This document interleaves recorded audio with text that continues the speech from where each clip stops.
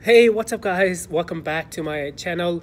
Guess what? You can now delete images from your Instagram carousel post. So Instagram carousels are multiple images posts.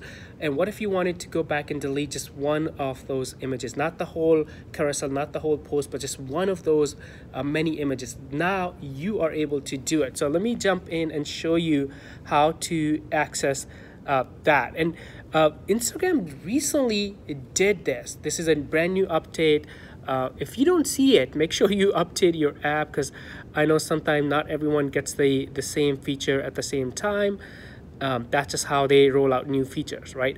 So here is how you are gonna delete images from your carousel post. So I'm gonna go to my Instagram right here. Make sure again you update your app. That's number one from App Store or Google Play Store, and look for, let's say right here. So this is a carousel post. How do I know? Look at that sign on the top, multiple images, and if you go in there, here are multiple images in my post, right? What if I wanted to delete not the whole post but just one of these images, right? Let's say this one.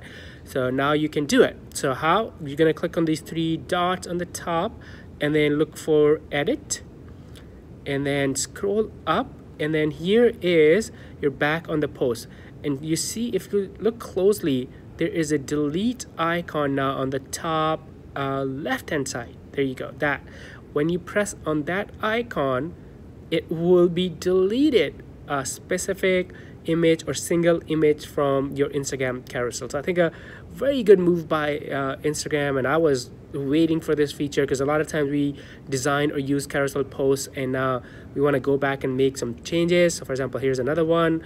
I can do the same thing here, just edit and then delete a specific image from it. So Instagram has been launching a lot of cool features, a lot of new stuff, which is great for business owners like me and you.